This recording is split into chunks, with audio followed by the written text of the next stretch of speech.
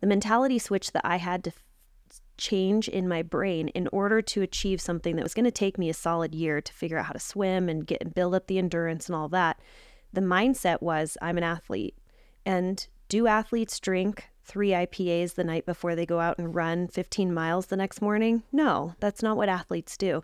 Do athletes pound a cheeseburger right before they go do sprints on the track? No, that's not what an athlete does. And so I had to shift my mindset and embody this idea that I am an athlete.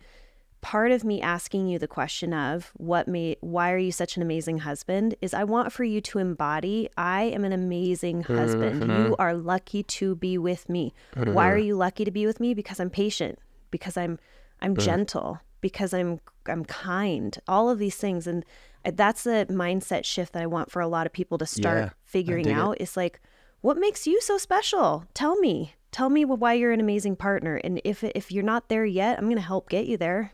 But you have to embody that identity as an amazing partner.